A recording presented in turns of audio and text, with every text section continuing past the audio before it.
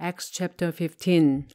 Some men came down from Judea to Antioch and were teaching the brothers, "Unless you are circumcised according to the custom taught by Moses, you cannot be saved." This brought Paul and Barnabas into sharp dispute and debate with them. So Paul and Barnabas were appointed, along with some other believers, to go up to Jerusalem to see the apostles and elders about this question.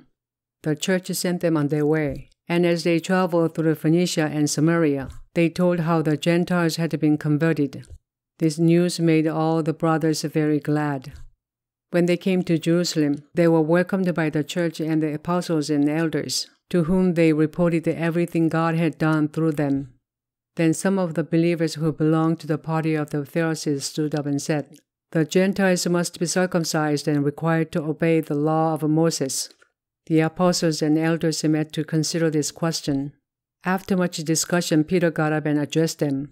"Brothers, you know that some time ago God made a choice among you that the Gentiles might hear from my lips the message of the gospel and believe.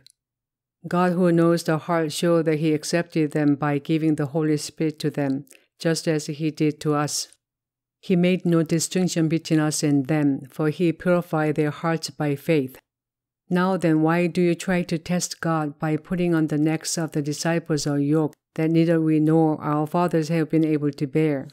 No, we believe it is through the grace of our Lord Jesus that we are saved, just as they are." The whole assembly became silent as they listened to Barnabas and Paul, telling about the miraculous signs and wonders God had done among the Gentiles through them. When they finished, James spoke up, "Brothers, listen to me. Simon has described to us how God at first showed His concern by taking from the Gentiles a people for Himself. The words of the prophets are in agreement with this, as it is written, 'After this I will return and rebuild David's fallen tent. Its ruins I will rebuild and I will restore it, that the remnant of men may seek the Lord, and all the Gentiles who bear my name, says the Lord, who does these things that have been known for ages.' It is my judgment, therefore, that we should not make it difficult for the Gentiles who are turning to God.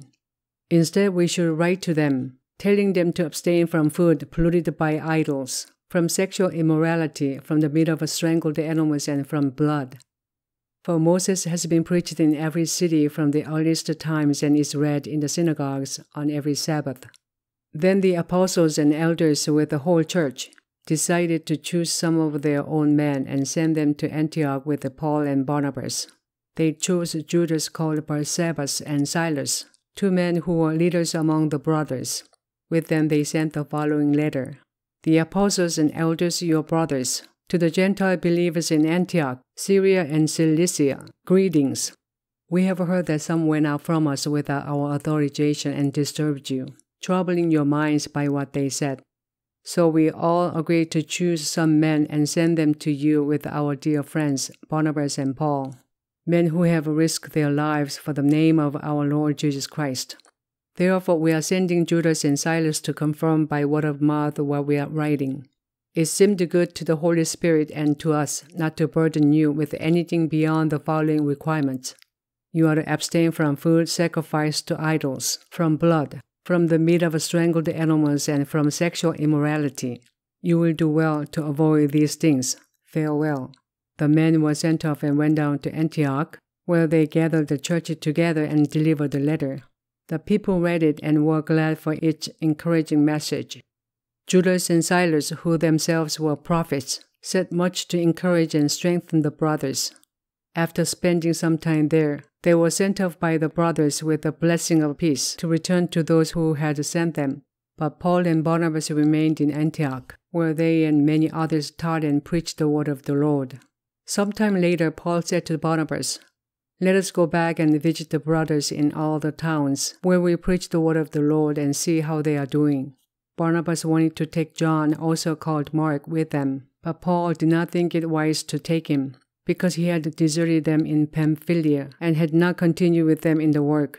They had such a sharp disagreement that they parted company. Barnabas took Mark and sailed for Cyprus, but Paul chose Silas and left, commended by the brothers to the grace of the Lord. He went through Syria and Cilicia, strengthening the churches.